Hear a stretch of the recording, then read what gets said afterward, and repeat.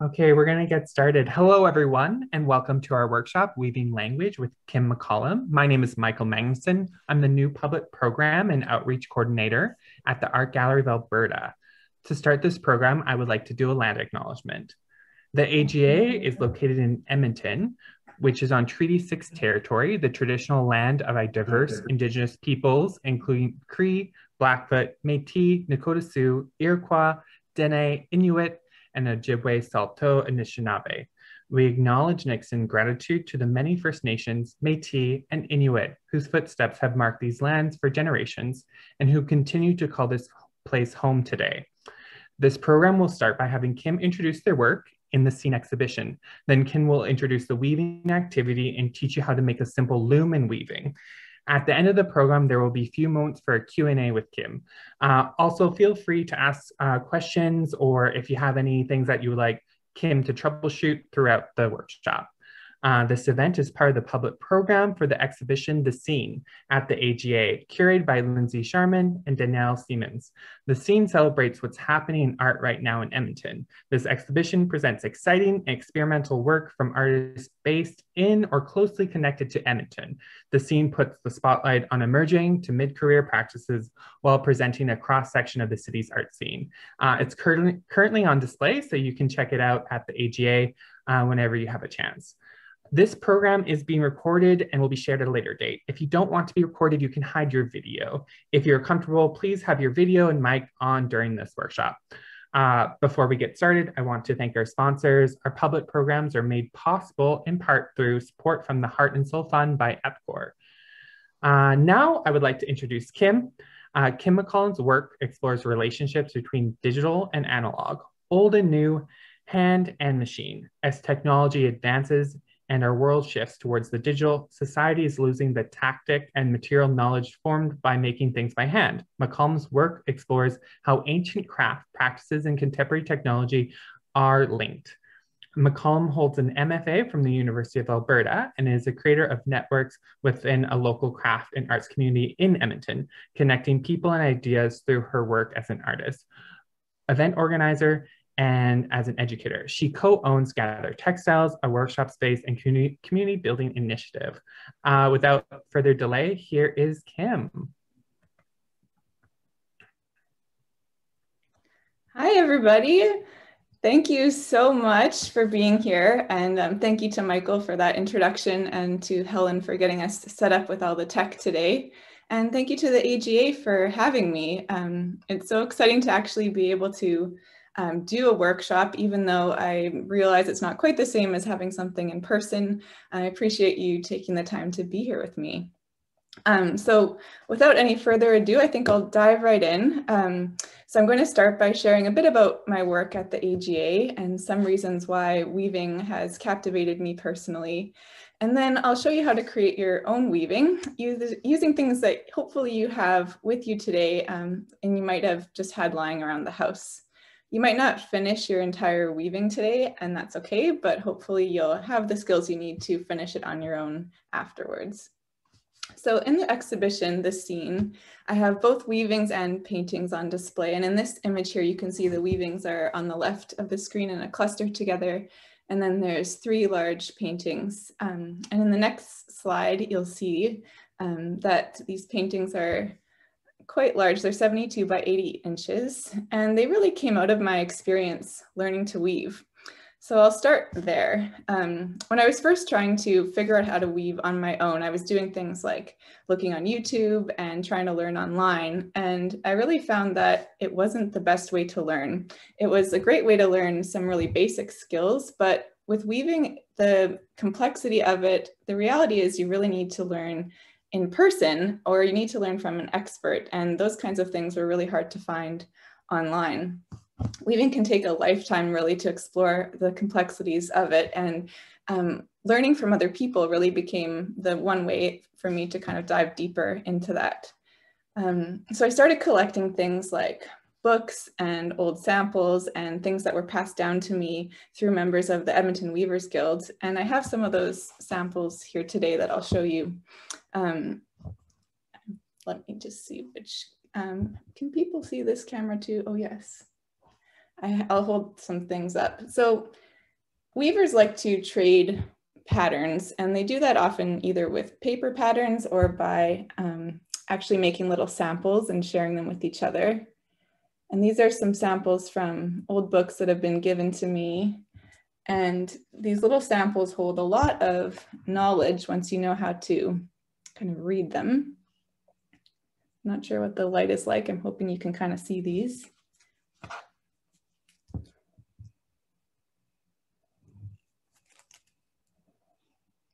So these, I started learning how to understand about weaving by taking these things apart. And while I was collecting these samples, I was also collecting stories that came with them. So certain patterns are often associated with certain things and handed down and shared kind of like recipes. The diamond shapes are often referencing things like protection. Houndstooth is a symbol for wealth. And it's a tradition to trade these sorts of things or even trade full tea towels in weaving communities. Gifts are often given of hand-woven baby blankets or wedding blankets or tea towels, and there's different symbols that are associated with different patterns that are given. And often weavers talk about the idea that each thread is touched by the weaver in the process of making a textile. So we'll just hop back to the paintings just for a second, Helen. Thank you. These three paintings are based on the structure of overshot, and that's the weaving term to describe how the threads hop over more than one thread at a time. It's quite complex, and I won't dive into too much of how they're actually made, but the history of overshot was used to create coverlets. So these paintings are about the size of a bedspread, and because the motif was symbolic for things like protection and comfort. With these particular overshot structures, there's a center point. So the idea is that the pattern can kind of expand and repeat indefinitely. So these paintings were made originally by dissecting some of the little samples like I showed you that were handed down to me and uploading them into a computer program to help expand them. It can also be done by hand. And then eventually translating those expanded patterns into something in paint. And so the actual little sample that I had didn't look at all like the paintings, but they were kind of like a small key or code for what the paintings ended up being. So overshot has its roots in European weaving, but became popular in the US and Canada in about the 1700s. I also just wanted to mention a bit about my personal connection to textiles. As a child, when my mom would add things to my hope chest, so I don't know if people have heard that term before, but I come from a Mennonite family, and a hope chest was a box or a chest that was used to collect linens that would be given to the daughter. Usually it was the eldest daughter, which is me and my family, when they go out and get married.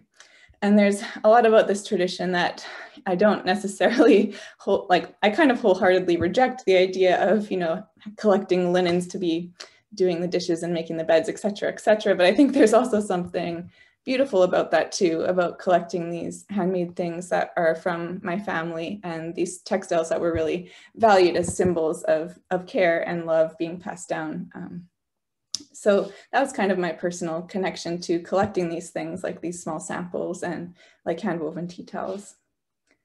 So the paintings I make are made in an effort to understand or visualize weaving as a form of communication or language, and as a way of holding the language of women that is passed down and evolved through generations.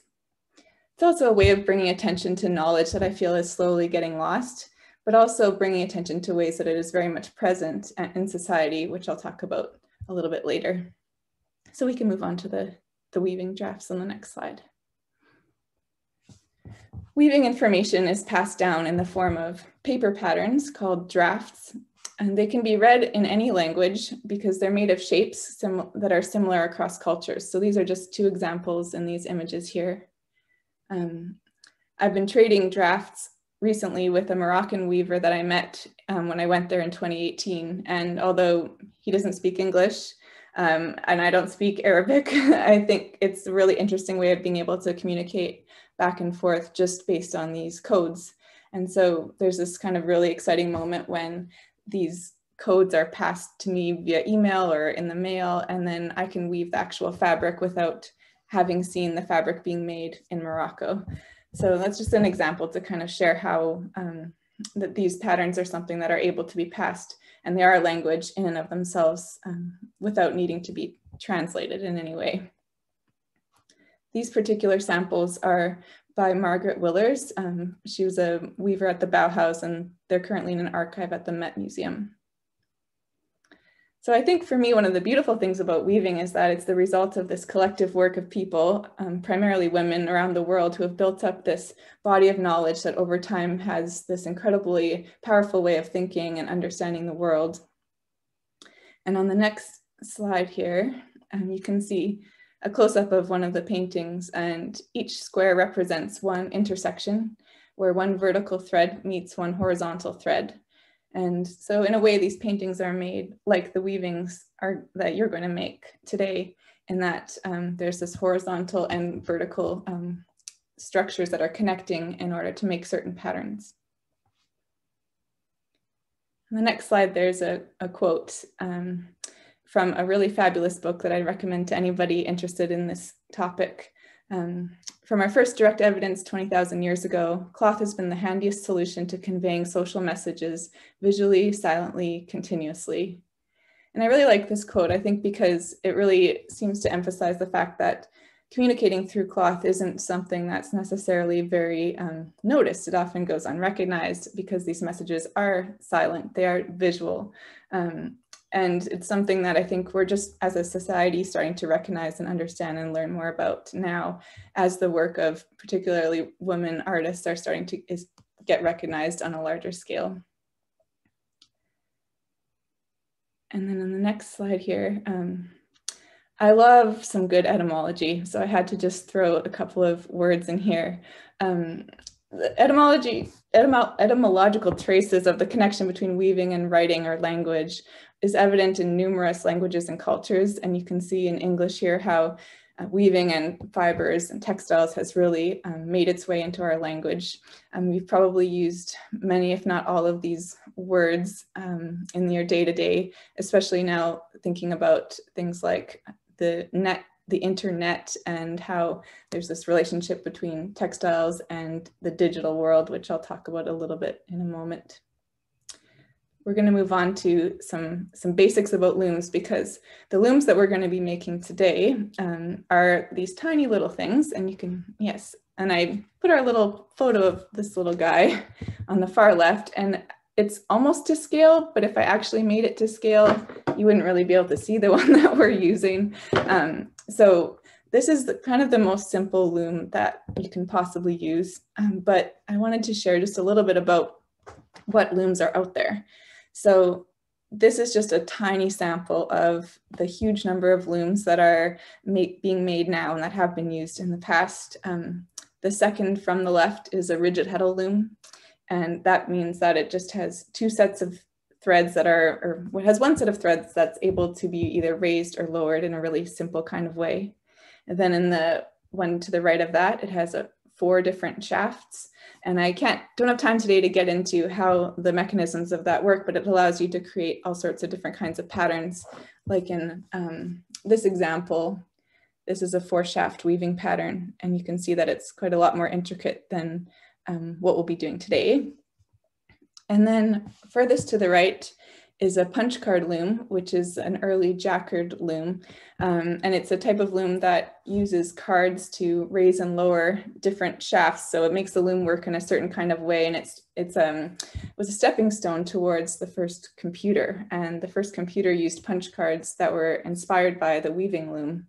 And that's a connection that I find really interesting and important, because I think often the contributions of women to this part of technology go unnoticed and untalked about, or not talked about. And I think this is kind of a really important moment in history when this kind of collective knowledge that had been created by generations of primarily women weavers just kind of takes off and becomes this incredible force in the development of humanity in terms of computers and then eventually the internet.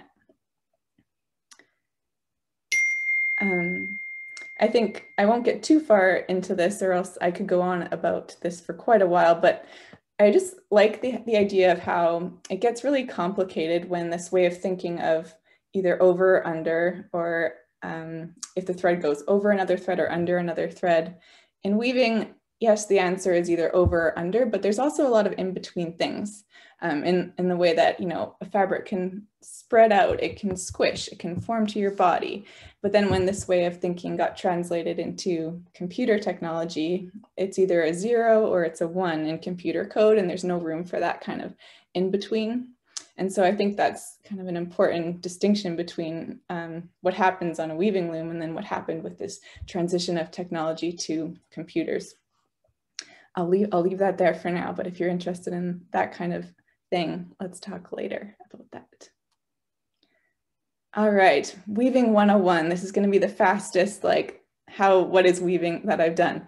Okay, so you have your warp and you have your weft. On our little loom here, the warp is this brown hemp thread that's going vertically, and it's held under tension, and it's represented in blue in this image.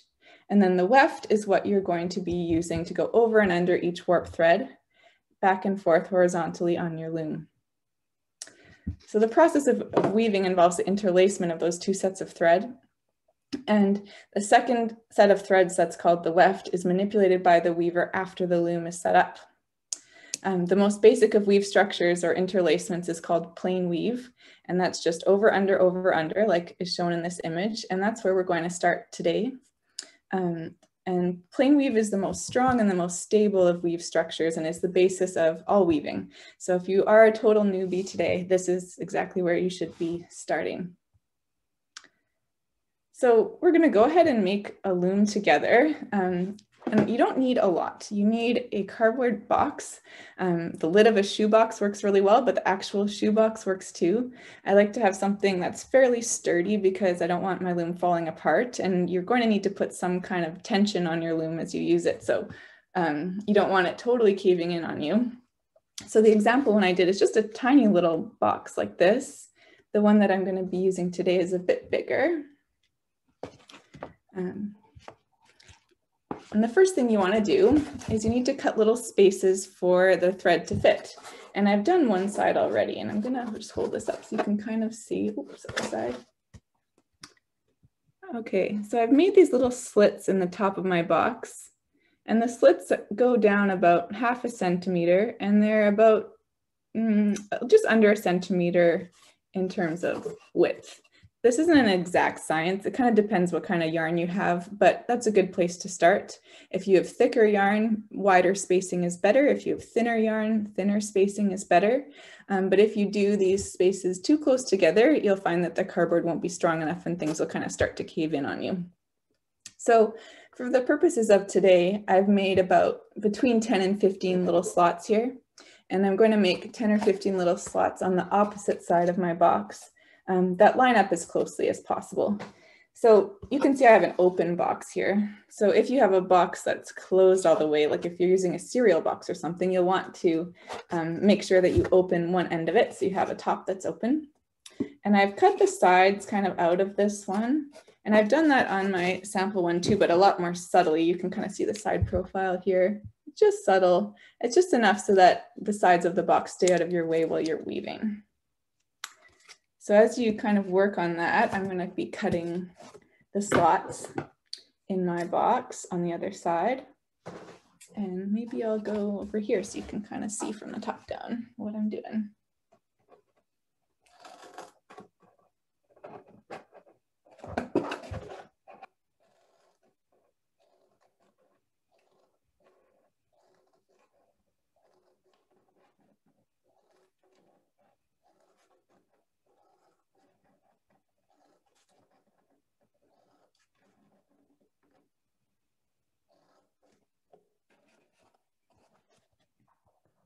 I'm going to count to make sure I have the same number on both sides.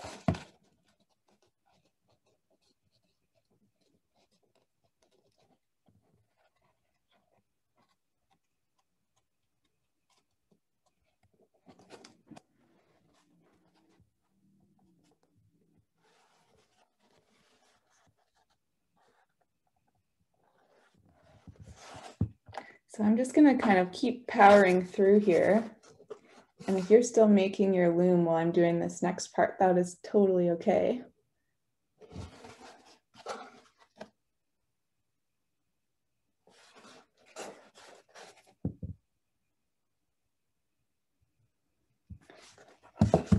So weaving can be done with just about any kind of yarn, but some yarn is better than others. And for your warp yarn, so if you remember, that's the yarn that's going to be held under tension on our looms, we want to find something that's fairly strong and not too stretchy. Cotton is ideal for new weavers, but because we're just kind of using whatever you've got around the house, that's what we're going to use. The warp is held under some tension, and so it just needs to be strong enough to be able to handle being abraded as you weave. So warp yarn is more picky, and weft yarn you can use pretty much anything. So if you have some yarn in your stash there that's strong and that can withstand a little bit of an abrasion, that would be a great choice for your warp. And you also need to have enough of it to kind of go back and forth between 10 or 15 times. So you need a good chunk of it. So what I'm going to be using is this twine I have here. And I'm going to leave it on the spool and just work with the end attached because I'm not sure exactly how much I'm going to need, and I'd rather not have to cut it and tie it together, although you could do that if you needed to. So when you're ready to attach your warp yarn to your box loom, you need to tie a knot on the end. So this is just a regular overhand knot. And I might just make one more on top of that so it's nice and big and not going to go anywhere. And then I'm going to start what's called dressing my loom. It seems like a bit of a fancy term for what we're doing right now, but if you start using more complex looms, you can really see that the dressing your loom process is actually quite intense and can take several days depending on what you're up to. But not to worry, this is going to be nice and quick and painless, I hope, for our cardboard looms. So I'm going to show you this part here. You can start dressing your loom on any of the corners that you have created with your slots here. So it doesn't matter. I usually start in the bottom right-hand corner, just out of habit. So that's what I'm going to do here. And I'm going to come under, I'm hoping you can see this well on this camera here, and slide the thread into that first slot. So the knot is holding it from going through there, and the tail's just sticking out, and that's fine. I can see a couple of people with boxes that look good. Thank you. And then you're going to bring your thread and put it through this far right slot on the top.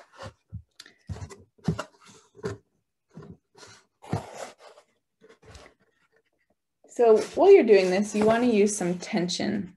So you want to have as snug tension as you can that's not going to make your knot slip out or make your cardboard box collapse or break your thread. But apart from that, nice and snug is great. So I'm going to go around the box now. And then when I come up again at this same spot, I'm going to go through my second slot. So what these slots are really doing for us is, I'm going to need to come over here so you can see me a little bit better, is separating the threads so that they're about evenly spaced.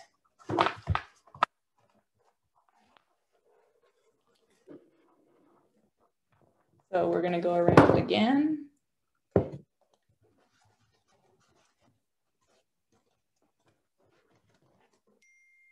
Okay.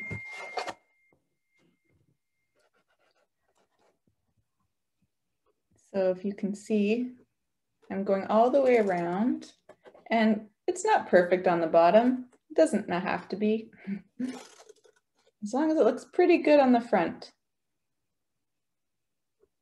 And then you keep going all the way around. You might have seen, if you've done any Googling about looking for cardboard looms, you may have seen some that just kind of wrap around the edge and come back so all the yarn is on the surface.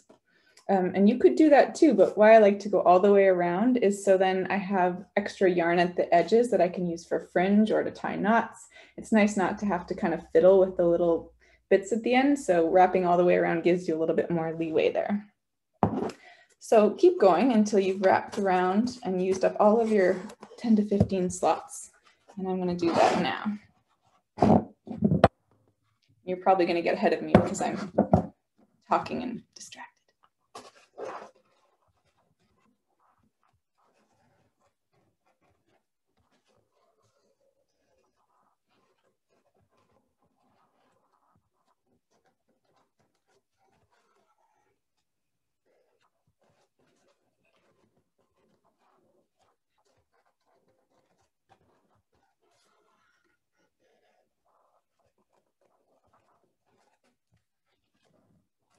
If while you're doing this, if you have any questions about how to set up your loom or how to dress your cardboard loom, you're welcome to ask those questions. One thing that I get asked quite a bit is, what do you do if you want to change colors, or what do you do if you run out of thread? And I'm going to show you that now, just because we'll have an easier time later if that happens. So what I'm going to do is imagine that this is the end of my thread here, and I want to change colors or change materials. Now, I wouldn't recommend changing from like a linen that doesn't stretch at all to, say, a wool that stretches a good bit, because then it's going to be difficult while you're weaving to kind of manage that change in tension. So I'm choosing to change from kind of a hemp linen blend to another linen, and neither of those stretch hardly at all. So that way my warp will be consistent, but I'll still have a bit of a change in texture, which might make my weaving kind of fun. So I'm just tying a knot, tying them together at the bottom of my box, because I don't really want the knot as part of my loom. Just a simple knot there. You can see it's just at the bottom of my box, out of the way. And then I'm going to continue as I was doing before.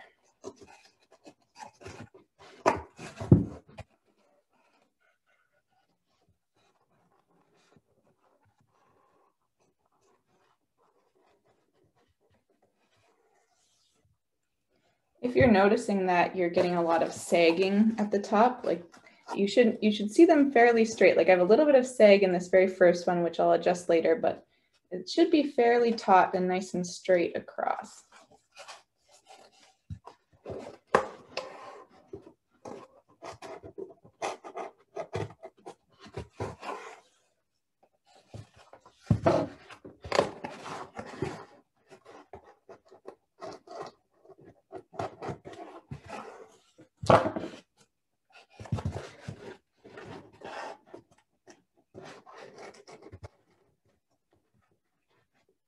Okay, so I've come to the end here.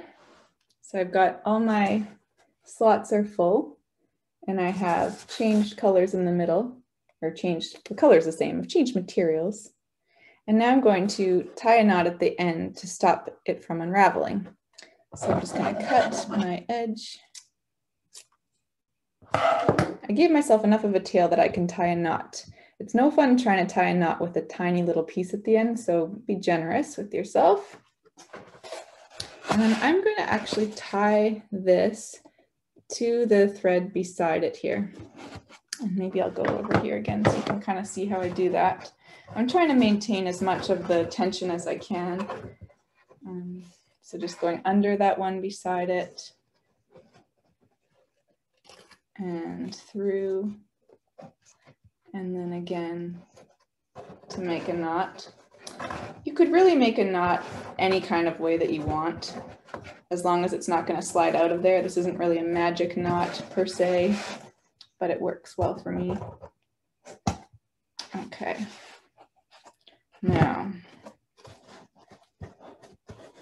I'm taking a look at it. It's not perfect, but it's good enough for me to start weaving. And you can see what it looks like on the sides there.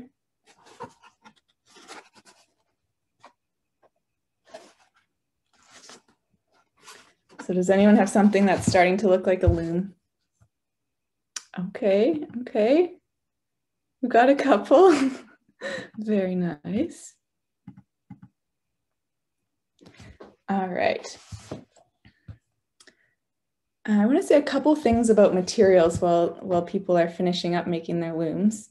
And that is that one of the exciting things that can happen in weaving is the change that happens once weaving is off the loom and washed. And we call this wet finishing. So some weavers believe that cloth isn't really cloth until it's wet finished.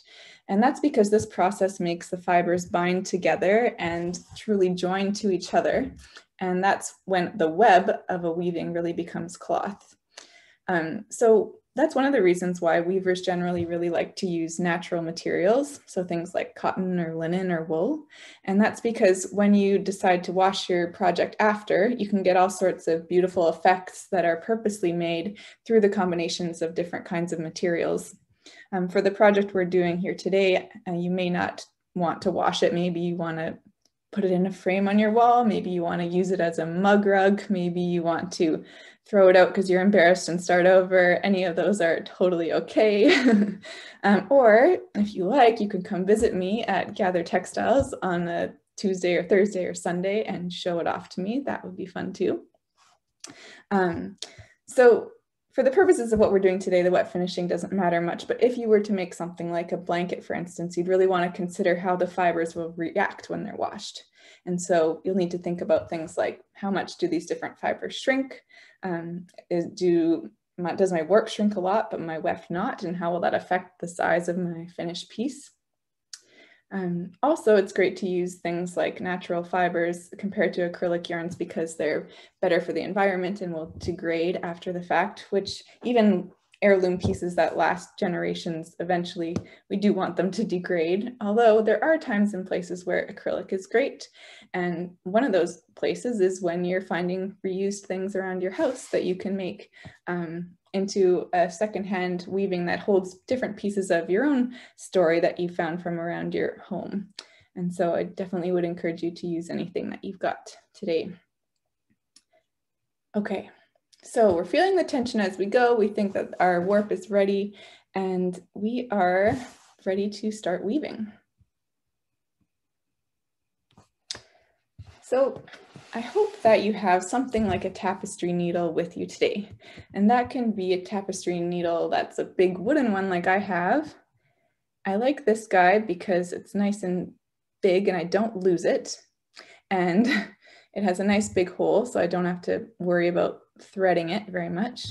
But I also often will use this little guy. And this is probably what I imagine many of you might have, and this is great too. If you don't have a tapestry needle at all, you can use your fingers, or you can cut something out in the shape of this out of some stiff cardboard if you're feeling crafty. So either way, you will be able to weave today, and using your fingers is a great place to start, especially if you have some thicker yarns to use. So I'm going to start with some nice chunky yarn that I dyed ages ago because it's, I think, quite easy to see. And the first step is to thread your tapestry needle, and you want a piece that is, I like to say, between maybe 30 and 60 centimeters or so. With weaving, you can add yarn quite easily, so you don't have to worry about cutting and having to add more later. So this is my piece that I've got, and I'm threading my needle here.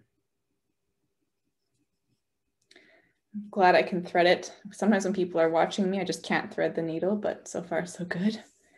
All right. Now I'm going to move, so I'm right under this camera so you can see me well over here. And this is the very first part of my weaving. And so I need to do something to make sure that my weaving just doesn't fall apart. So to do that, I'm actually going to start weaving not right at the edge, but near the edge with my needle facing towards the right-hand side. Now, if you're left-handed, you can start on the other side if it's more comfortable for you. It really doesn't matter which side you start on. But we're going to start in plain weave. So what that means is over, under, over, under. And I'm going to start about 4 threads in here. Under, over, under. And it could be, you could do a couple more stitches in. You just want to have a couple. And once you see the next step, I think it'll make sense why I'm doing this. I'm going to tuck the tail out the back of the weaving. And then now I'm ready to start my first real row. So this is just kind of an anchor point. And now I'm going to start my first weaving row. So if I'm ended up going under my last warp thread, I'm going to go over it on my way back. So over, under, over, under, over, under, until I get to the end.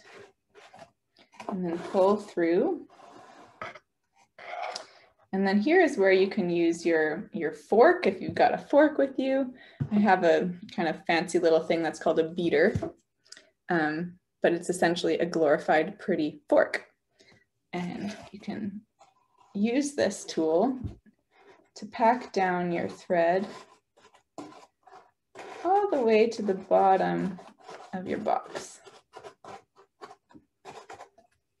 Now, that looks pretty good. Now I'm just going to show you that very first part one more time because it's often somewhere where I find people kind of get stuck with how to start the thread. So I've threaded my needle. I start with my needle pointing to the outside edge. Go a couple of threads in, over, under. Pull my thread almost all the way through, but not, and push the tail out the back. And then, since I went over this warp thread on the edge, I'm going to go under it on my way back first, and then alternating over, under, until I get to the edge of my weaving. I'm going to be careful not to over pull it or it'll come right out. And then you pack it down with your fork or your beater tool. And when you're ready for your next row, you want to make sure you're paying attention to the very edge here. And if your thread went under the last warp thread, if your weft thread went under the last warp thread, then on your way back, you have to go over. But if yours is the opposite, say you ended on top, then you start by going under. So it's important that it's the opposite so that you catch this edge thread, which in weaving, we call this the selvage thread, the selvage edge. So now I'm going back, same idea, over, under.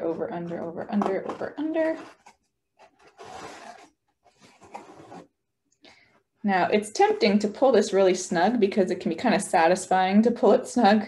However, if you do that, you'll find that your weaving gets narrower and narrower and narrower all the way up to the top. And then you will have a very skinny weaving at the top, which maybe that's what you want. If so, great. But if you want a more even weaving, I recommend trying to keep that nice and loose and using this little angle here to make sure that there's enough weft yarn to really go over and under each warp thread there. And you can pack it in. So if you're using a really fine thread, it can take a few passes back and forth to make it look like you've got anything. And if you're finding that's a situation for you, one trick is to double or triple up your thread. So if you just have something really fine, you can use several pieces together to make it bigger. That's often what I do if I'm near the end of a workshop and people are having a hard time finishing. Then all of a sudden we just start using a lot thicker thread and it goes a lot faster. So it's a quick little trick if you're wanting to speed things up a little bit. But on that note, I do think that weaving is one of the few things in life that's allowed to be slow, and that is just totally fine. I think it's kind of a way of engaging, but also engaging with the making of fabric, but also resisting kind of that idea of mass production. And so if you're finding yourself feeling like you're not making things fast enough, try and just kind of reframe how you think about weaving and see if you can find some enjoyment in the actual process of it. Because, hey, if we wanted to make cloth as fast as possible, we'd be, ordering something online or using some kind of fancy tool, and we're just making cloth by hand today. So the same thing, I've got a bit of an angle here, over, under, packing it in. And you can see it, I have something that almost looks like cloth now. And I'm coming near the end of my tail. So when I get to the end of my weft yarn here, I'll show you how to transition into a new piece of yarn.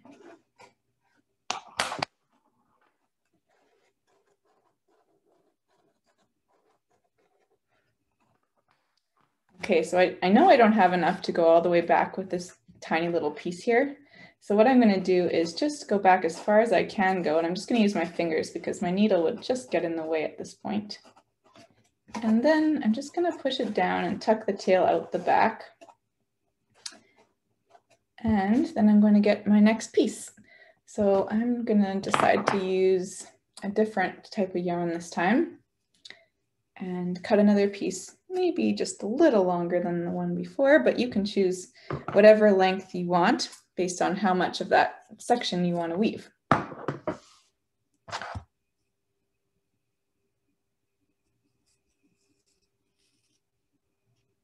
So I've threaded my needle and I'm ready to start weaving again.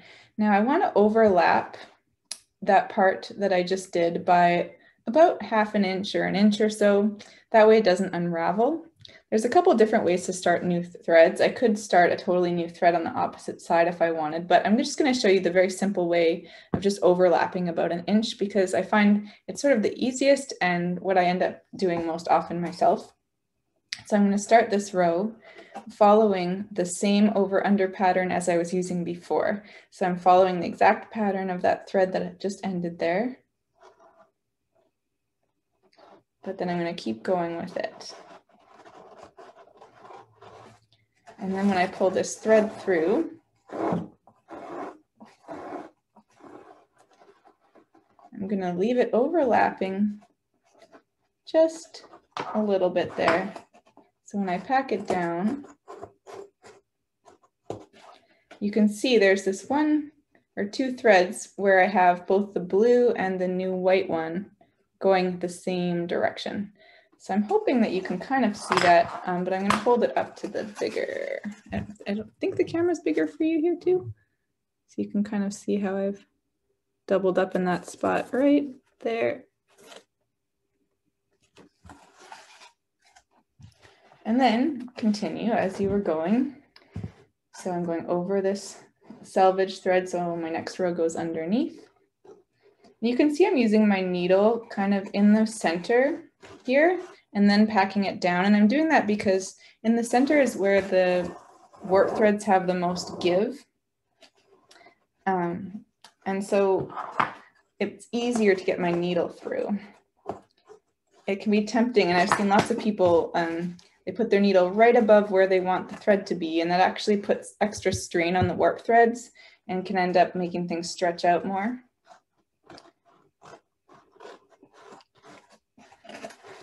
So does anyone have anything weird going on? Any problems? Any funky things that we should look at?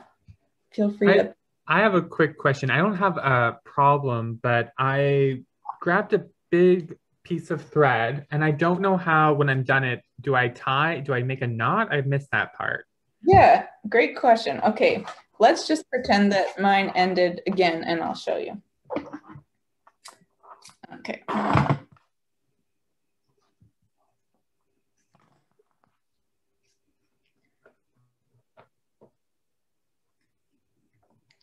All right, so this thread's going to end really quick here. And I think I have enough for maybe 1 more row. Let's see. Yeah.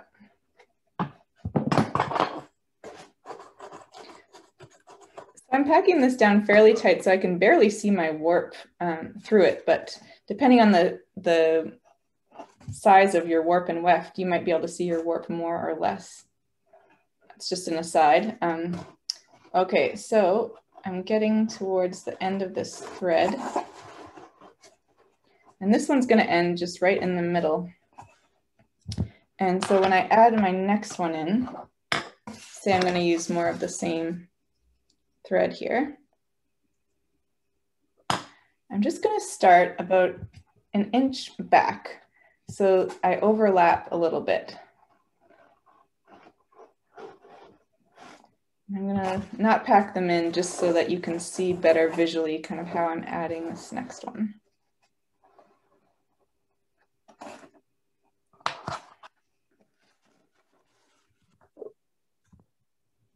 So both tails get pushed out the back of the weaving and the threads overlap by about 1 inch. And that's enough to be strong enough to hold the weaving together. Now, it definitely depends on the materials you're using. If you're using a really slippery silk, this might not do the trick and you might need to overlap more or use a different technique. But for most fibers and for what we're doing today, that should be strong enough.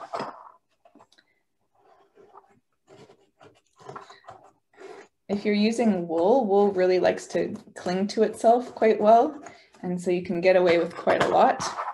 But with more slippery kinds of fibers, they don't always want to hold together quite the same. Now, when you're beating down, you can get all sorts of different kinds of effects. So I've used a fairly light beat up until now, but I could really squish these in like crazy and make a much more tightly packed weaving if I wanted to. And it really depends what you are trying to make. Generally, in weaving, you aim for what's called a 50-50 weave, which means that the density of the warp and weft are the same. But often with the tapestry style of weaving, you use a lot more weft than you do warp. And that's just because it's often a way to use to make images and where you want to be changing what the warp or what the weaving looks like throughout the process. So you don't want that consistency of the same color everywhere. But for what we're doing today, if you have a 50-50 kind of balance, or if you have a lot more weft facing, either of those is great.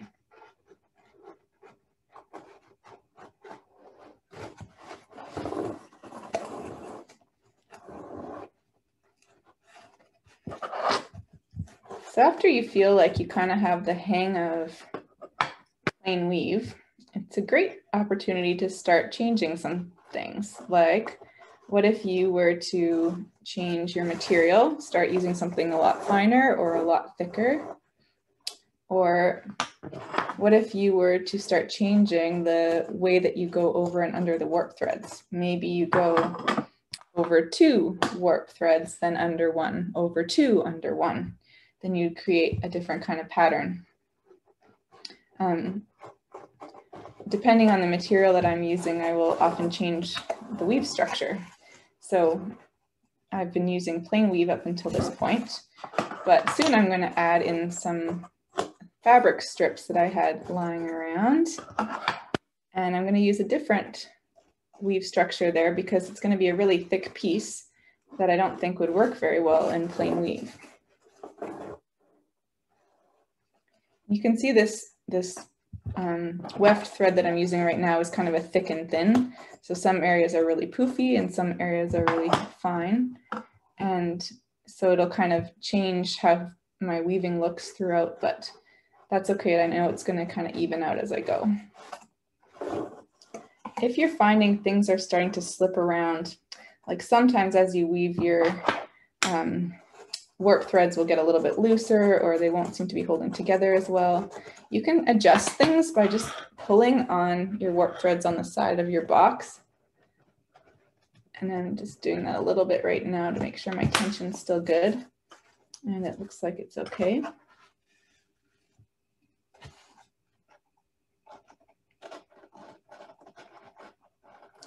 There are lots of different ways to make this kind of weaving more efficient, and lots of different add-ons that you can use to a simple loom. And I'll show you one of those little tricks.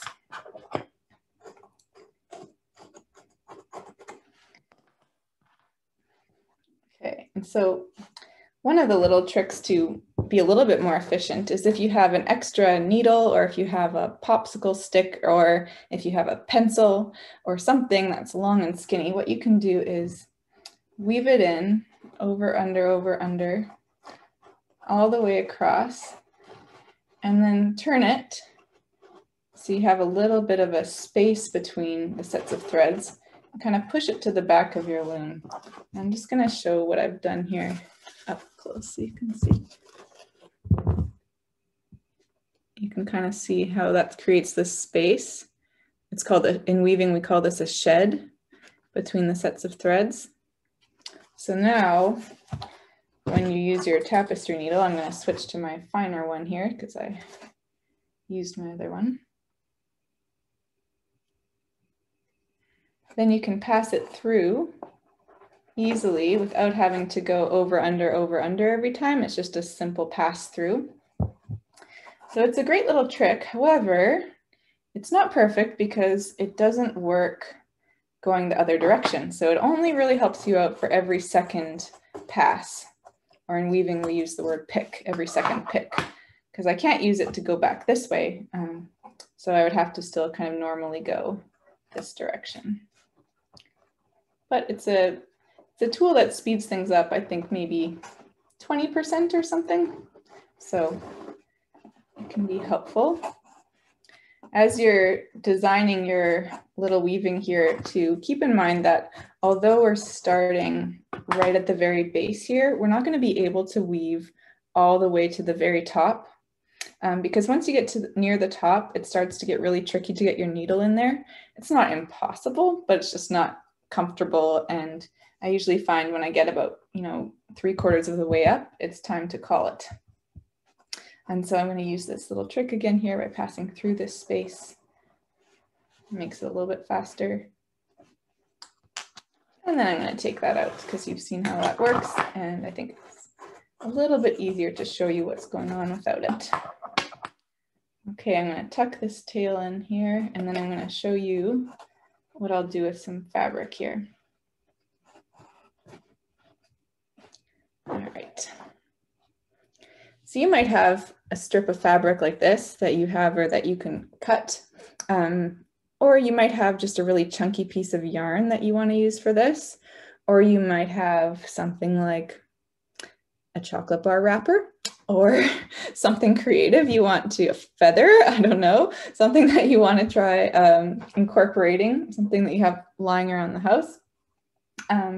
And you can use your tapestry needle if it'll fit, but I'm just going to use my fingers because I don't think that I'm going to have room in my tapestry needle. And for this part, I'm going to actually not go over and under one at a time, but I'm going to jump over 2 at a time. So I'm going to start by going under 1 to just secure it. Then I'm going to go over 2 threads, under 1 thread, over 2 threads, under 1, over 2, under 1, over 2, under 1. And you can see that it's going to show this warp here, which is fine because I kind of like how that looks, I think. And then I'm going to cut this tail. I'm going to leave a bit of it hanging because it's kind of what I feel like doing today, but you could cut it fairly close if you wanted. And I'm not going to beat this in because it's going to get squished in by the next row that I use. So I'm going to cut a bit more yarn and I'm going to start weaving on top of that row. Now the over 2 under 1 thing is just kind of an arbitrary choice that I made. You could try all sorts of things. You could go over 6 under 2. You could kind of do whatever you want, maybe even changing it as you go to kind of see what happens when you change how you're interlacing the warp and the weft together.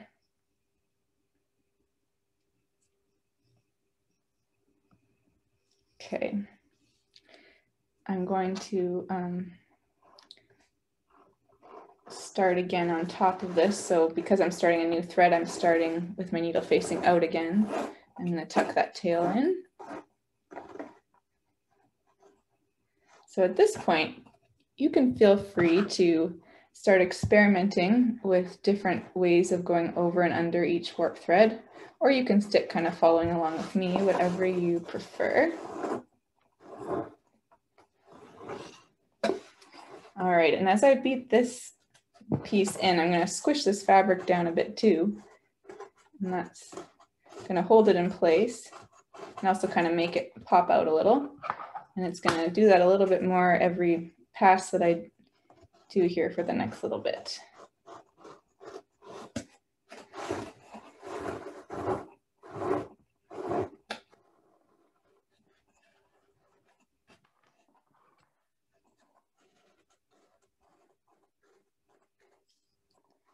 So using things like rags that you have around the house is something that weavers have done for generations. Making rugs out of rags is a really popular weaving technique. And it's something that we've been doing in the shop at Gather Textiles a lot lately. So if you're interested in that, you can come check out what we've been working on.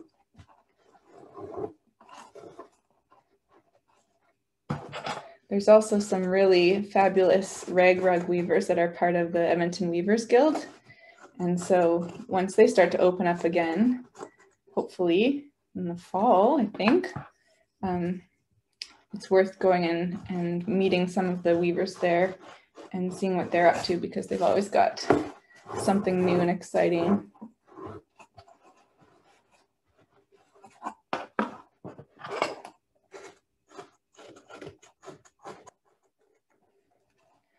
Okay, so now that this fabric is pretty securely put in there, you can kind of mess around with it. Like maybe you want it to kind of bubble out a little more.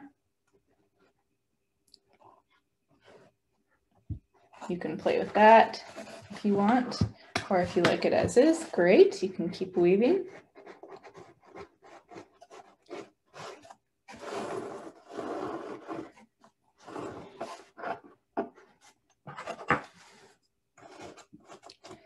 There are so many different kinds of tapestry techniques. One thing that you could try if you have extra tapestry needles is weaving with 2 different needles at the same time. I'm not going to demo that today, but that's something that you can do by using 2 different colors together and alternating, say like white, blue, white, blue, white, blue, and you can get different kinds of effects that way.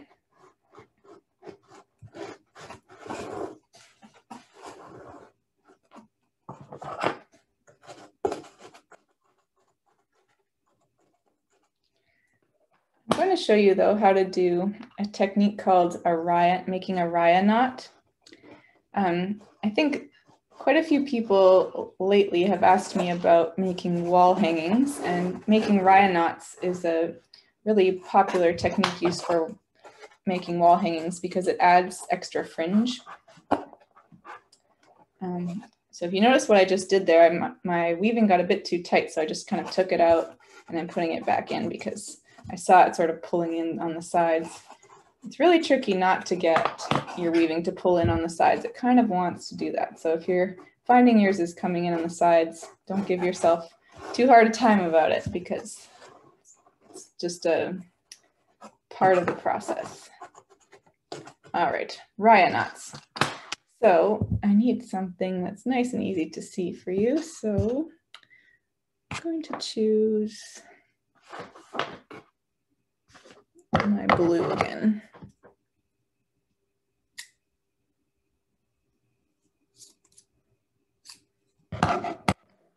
Okay. So this is a little tricky to learn via a screen, I'm sure. So I'll do it a couple of times and you can see if you can follow me here. So you can choose any spot where you want to have a little bit of extra fringe. And for this example, I'm going to try and have it in the middle of my little weaving. So I'm going to see where is the middle here. Okay, it's about right here. So I'm going to choose these 2 warp threads, and just so you can kind of see which 2 I'm choosing, I'm going to put my little beater there. Then I have these 2 short pieces of yarn here, and you could use more than 2 or you could just use 1. It doesn't matter. I'm just using 2 to get a little bit more bulk. And what you do is take each tail and bring them up behind the 2 warp threads that you've chosen, behind and through the center. Coming from behind, through that center and out. Kind of makes this Lululemon shape, you could say. Then pull it nice and snug. And you've got yourself a little raya knot. And you can cut your fringe right away if you want. So this is how the whole rugs are made using this technique. That's just one little baby raya knot. I'll show you another time because it's a little bit tricky to follow.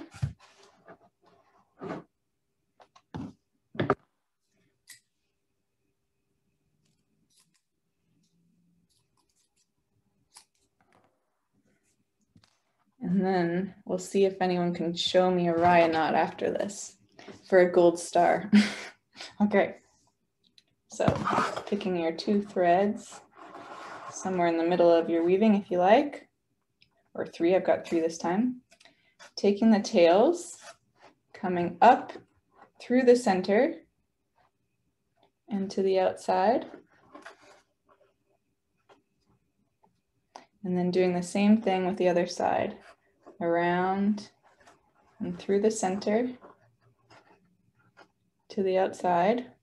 And before I tighten it, I'm just going to hold it up to the camera so you can kind of see the shape. Whoop. Maybe. Let me try that again.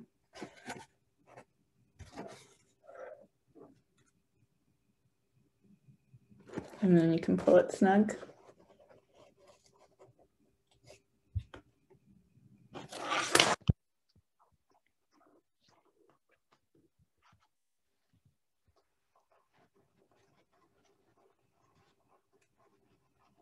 All right.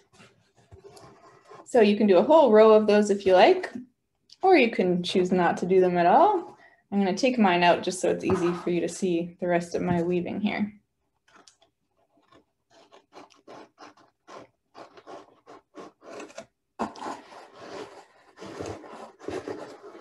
So do we have any other questions about weaving, or about your warp tension, or about changing colors, or about using different materials, or about raya knots, or any of the above?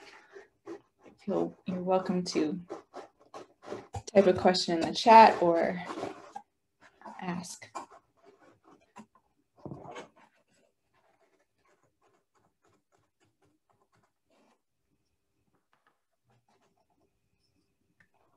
I have a quick question about knots. Sure. Are there other knots that people use for a woven, like a weave like this, or is it just that one style of knot that works? Oh, there are whole books written on weaving knots and on knots in general. In fact, if you're really interested in knots, I would actually recommend looking at the artist Lise Silva is her name, Lisesilva. She has a whole book on, she's written on different kinds of knots and their history and their use and their meaning. That's really fantastic. One of the first knots that I always teach in my weaving classes is a slip knot, because it's such a handy knot to know that will undo itself. It's not really used for like this specific kind of weaving that we're doing right now, but it's such a handy thing. I just think it's handy kind of in everyday life to know a slip knot. So many of you probably already do, but if you don't, I'll do a little slip knot demo for you. So you have a loop of thread, cross, and then you pull the thread from behind through. And what makes it great is that you can just undo it and there's nothing there. So you have your loop of thread, cross it, reach back to the thread behind. And little knots like this are really tricky to learn via screens. So happy to show any passerby a slip knot at any time. And I'm sure there's probably a good Google image search for this too, but super handy. In the loom setup process, slip knots are used all of the time. And in weaving, there's a saying that I think was started by a weaver named Laura Fry, and it's that never tie a knot where a bow will do. And I think it's used because in weaving, you never really want to have to deal with knots and getting scissors near your warp and worrying about potentially cutting your warp. That can be one of the most frustrating things as a weaver, broken threads and constantly fixing broken threads. Shout out to Erin if she's listening to this. We've had a lot of... Never happened to me. There's a lot, sometimes when new weavers are using complicated looms, threads are just kind of snapping everywhere. And so it becomes kind of a constant thing in the studio is fixing that. So I'm going to... I wanted to ask, sorry. Yeah. You were just talking about your weaving sucking in. I don't know if you can see us, but I'm definitely having that. Let me see. Oh, it's not so bad, but is the secret just like continuing to pull them out? I know you were talking about this, but I missed it. So there's a couple of things. One is to think about what materials you're using. Like there's lots of little things. If you're using something stretchy like wool and your warp is something that's not stretchy, often the stretchy one likes to pull in a lot. So no matter what you do, it's going to be kind of fighting your warp, but you can also just make that angle that you're pulling the thread bigger. And so that should help a little bit. The thing is, especially with a tiny loom like this, once you start getting that draw in is the fancy weaving term for that, is you can't really undo it. So once it's started to come in, you can't really push it back out very easily. You can just stop it from coming in more.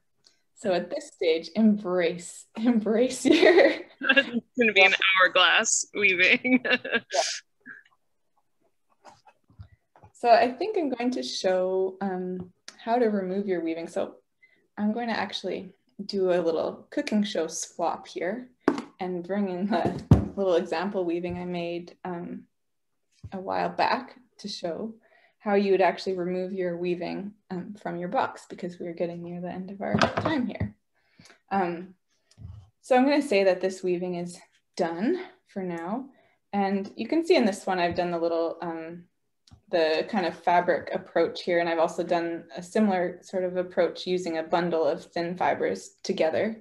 So that's another thing you could try. But I'm going to take it off the loom by turning my box upside down and snipping all of these threads on the back. So this can be kind of scary. I promise your weaving won't fall apart too much. So I'm gonna just slip my scissors in the back here. Oh, and a nice satisfying snip for you. And then flip it back to the front.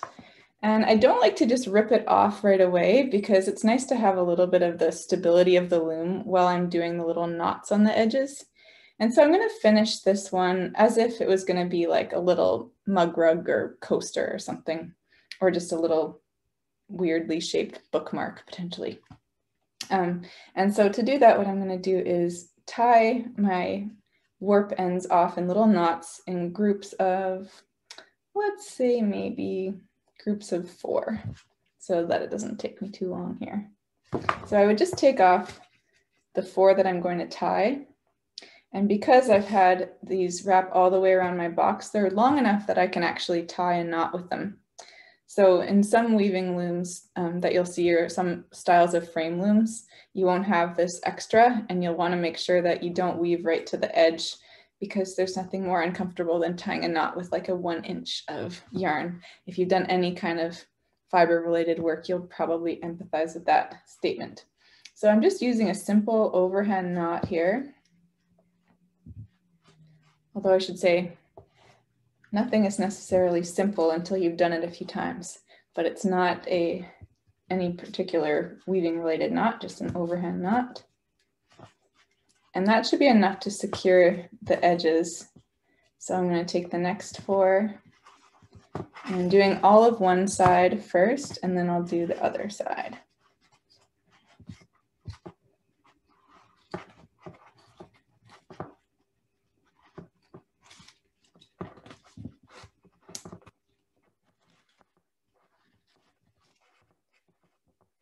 So if you want to keep working on yours and potentially take it off of your loom later, that's totally fine. But I just want to show you how that process works so that you can do it on your own.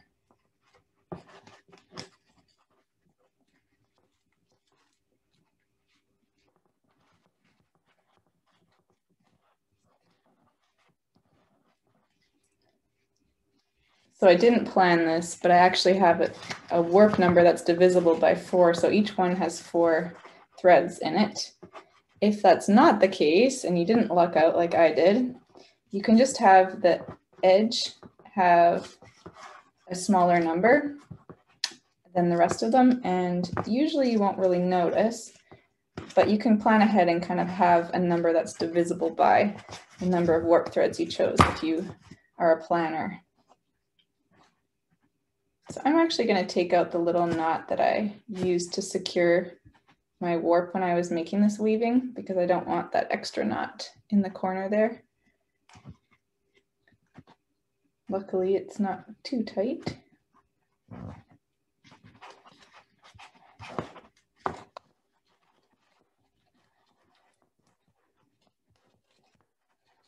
Okay, so I've got one side done.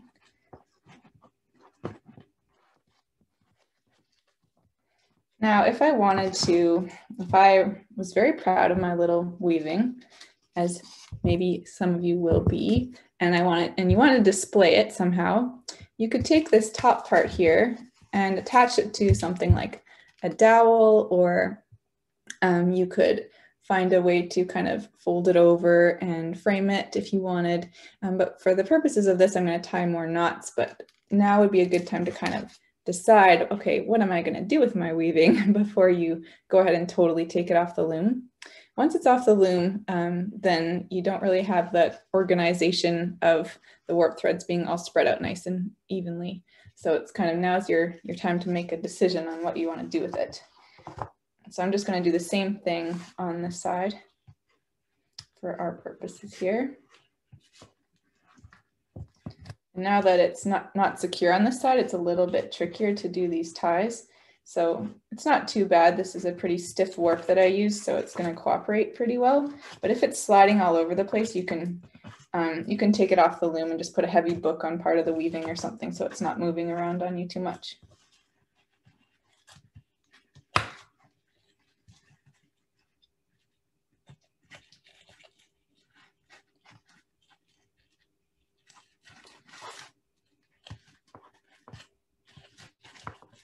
In the weavings that are on display at the AGA right now as part of the scene exhibition, I'm using all sorts of different materials, like a lot of them are made out of paper.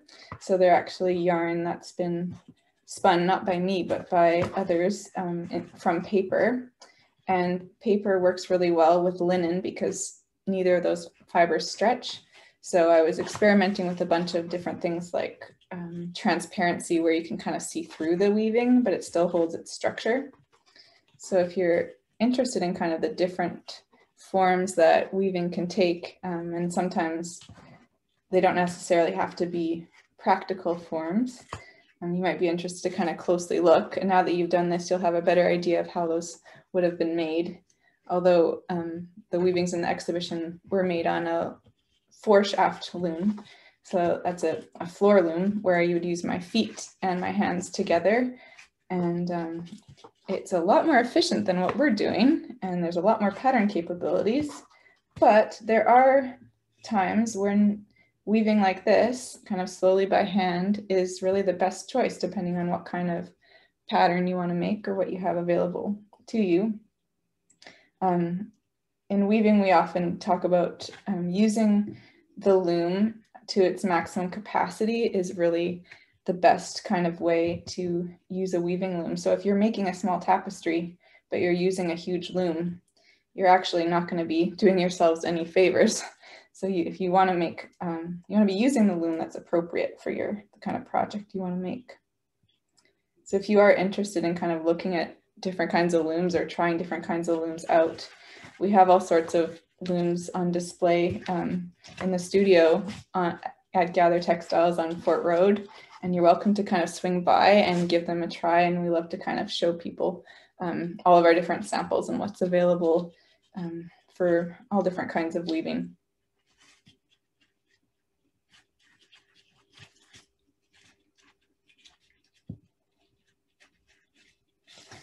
All right, so I have my little weaving is free of its loom now. And I'm just gonna tighten up these little knots and then I'll trim them.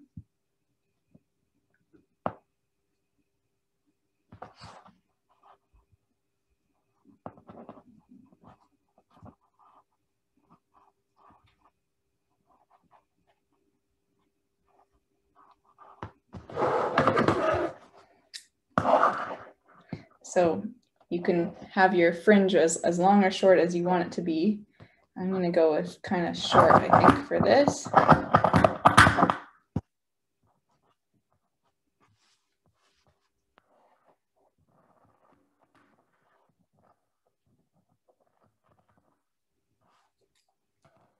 All right, now, if you wanted to, now would be a good time to take your weaving and bring it to the ironing board and give it a nice steam press if you want it to lay nice and flat.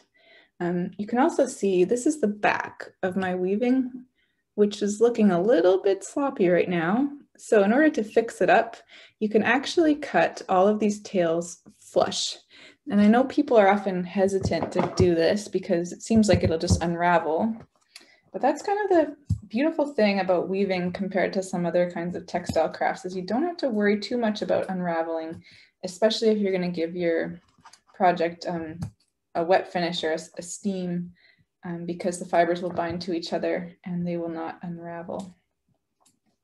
Assuming that you've done a good job of overlapping your fibers when you changed colors, etc.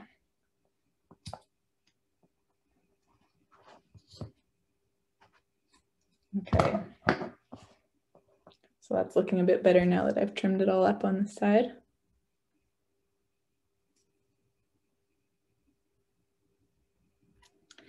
That's that. So if there's other questions, I'm happy to answer them, weaving technique related or otherwise. But if not, I think, Michael, that's all I've got. Well, I have more questions, of course. If anyone wants to add a question, you can add it in the chat and I can read it out, or you can just simply interject. That's totally cool as well. I'm just going to let people know that Helen has put a little survey in our chat. So if you like this program or if you have some constructive feedback, please let us know. So my question is a little bit about the exhibition. So the exhibition is called The Scene, and it's kind of talking about the Edmonton art scene, what's going on in the Edmonton art scene. And one of the things that kind of made me think during your presentation was about the Edmonton textile art scene. Can you talk a little bit about that? Yeah. I feel like the textile art scene in Edmonton is really growing. When I first started learning to weave, it was really just like the Edmonton Weavers Guild was the place, and kind of the one and only place that I knew of that you could learn to weave. But now there's several places in the city where you can learn to weave, and there's a growing interest in kind of weaving and weaving adjacent practices. There's a bunch of people interested in punch needle and rug hooking and all sorts of different types of textile related crafts. And we sort of see them coming through the door at Gather. And that's really been kind of some of the most exciting parts of my COVID times, because I haven't been able to see people quite as much. But now and then, if somebody came through the door with a project that they've been working on, I am encouraged to see that people have been crafting like crazy during the pandemic. And I think because of that, there's this sort of renewed energy around making things in the city. And so I would strongly encourage people to get involved. I think there's specific clubs like for different, I think there is a rug hooking guild as well. There's a needlecraft guild. I'm not sure if it's called needlecraft or like needlework or something. So if somebody might know, that's here. And there's a bunch of other like kind of smaller groups that will meet up. There's a group called, I think they're called Making Space, that they're doing a lot of textile related dyeing workshops lately. Mm-hmm. Yeah, actually one of my coworkers works for Making Space, so I know a little bit about that, which is really exciting at the AGA. So I guess, does anyone, what?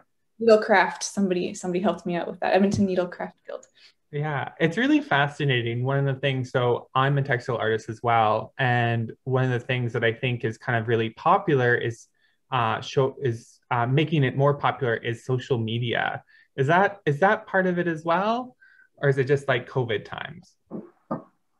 I think it's both. Yeah, I have like mixed feelings about this. I mean, I'm so inspired by people on social media, but I also feel like it can kind of lead to this spiral of like everybody doing the same kinds of things and like sort of Pinterestizing, can that be a word? That's a word.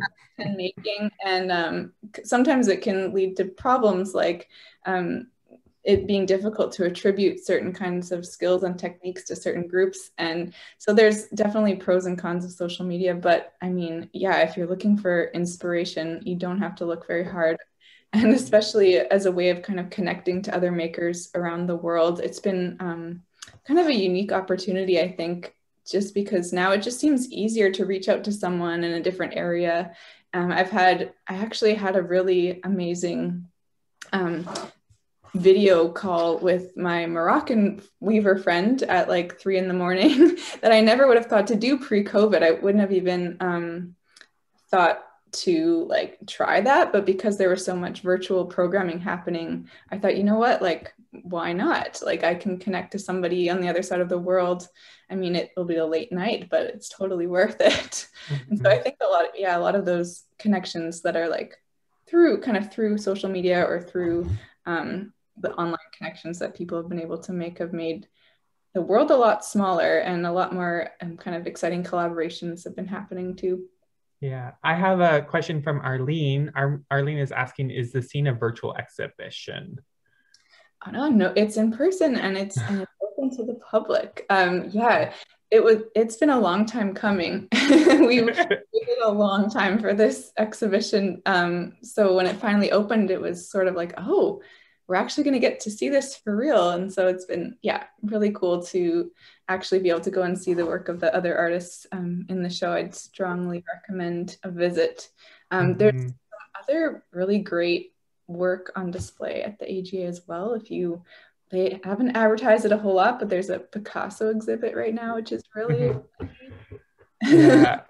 We do have a Picasso exhibit, that's for sure. We also have this really great show called Black Every Day, which is on our second floor, which is the 15th anniversary of Five Artists, One Love. So yeah, definitely encourage people to check out the AGA. Helen just put in a link to learn more about the scene. And I guess, Kim, do you have anything else to say? Or should we wrap it up? One more thing I kind of want to say is this is what I made. I'm really curious what other people made. So if you want to show us maybe in the screen, or maybe you can send an image to the Facebook event for this. I'm just so curious what people made. I'm sure Kim would love to see. Yes, no, thank you. Yeah, for sure. Okay, wow, amazing. Wow, people did amazing. This is so incredible. Well, I guess I'll just say a big thank you for myself and everyone at the AGA. Thank you so much for joining us. It looked like people had a lot of fun. Kim, you've given so much great information about weaving and looms, and it's so fantastic to have you in the show and in this program. Big thank you to Helen, who runs the Zoom and does all our digital stuff. So I can't wait to see everyone's weaving, and I guess we'll leave it there. Thanks again. Thanks, everybody. Thank you.